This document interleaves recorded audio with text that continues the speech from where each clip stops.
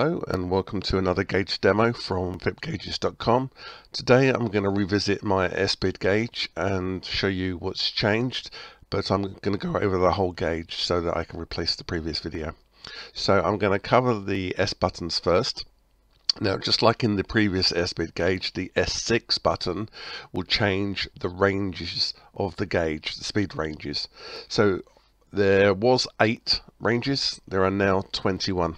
So if you press the S6, it will toggle through all 21 ranges and it'll go around and cycle and come back to the start. So there are 21 ranges now. These are also available through the menu and I'll show that shortly. Now, in addition to changing the ranges, now you may see that on some of these ranges you get some very odd numbers, 247, 113, and there was some complaints about the ranges looking pretty rubbish with those numbers in it.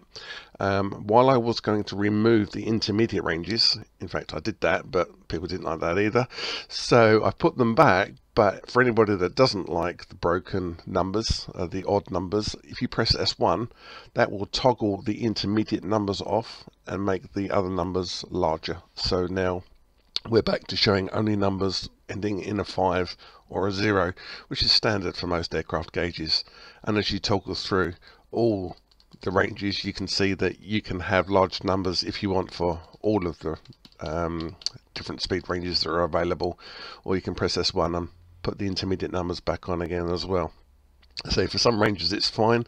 You'll see that these are all zeros. The next range has got a mix of odd stuff, and then the next range it's all zeros and 5s. So those intermediate ones, if you don't want to see the odd numbers, you can just turn them off with the S1 button and just have large digits. Or if you prefer large digits, you can have that on all your gauges as well. So S2, S3, S4 and S5 are your flap controls. So S5 will deploy the flaps fully, so that'll drop right to the bottom. S4 will drop your flaps 1 notch, so let's notch it up.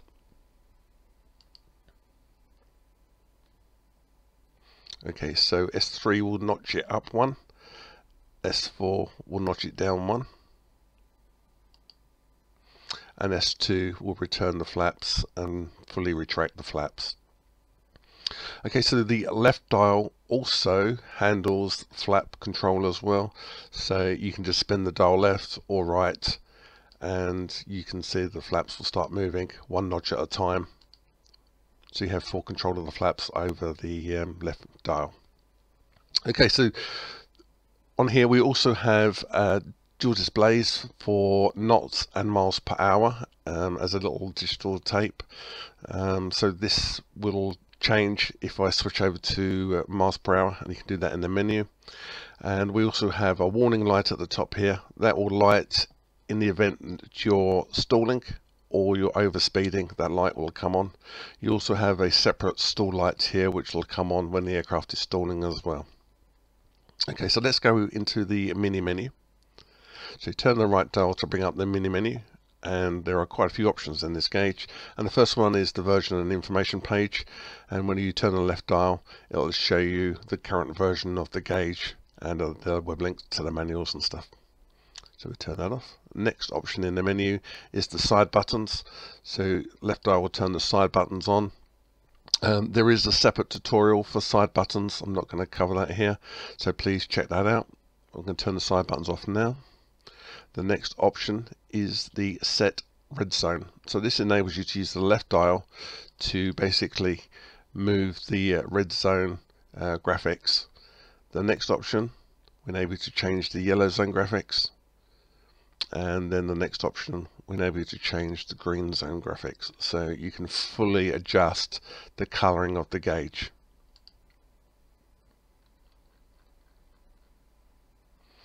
Okay, so the next option is the set the flap zone. So you can control where the flap zone is. So this is the safe deployment for flaps. And once again, use the left dial to adjust that zone. The next option being the set stall zone. So you can change the stall zone quite easily by using the left dial again.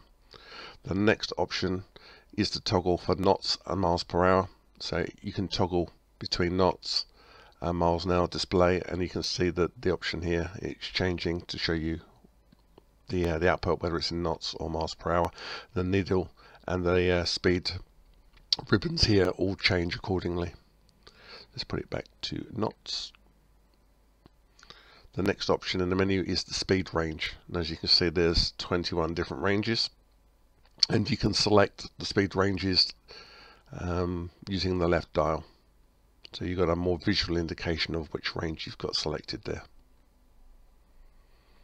The next option is the glass reflections, and this is an optional thing where you can turn the glass reflections on and off. And last but not least is the background colors, where you can change the coloring of the gauge from a grey dial with a grey background. You've got a black background to the dial, you've then got a darker gauge background, and then you've got a totally blacked out gauge as well.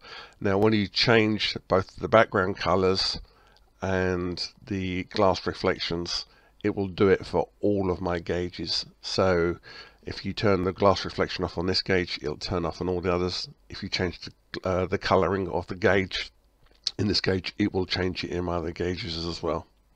So that's the update for the Airspeed gauge. I hope you like the changes that I've made and the enhancements I've added to it.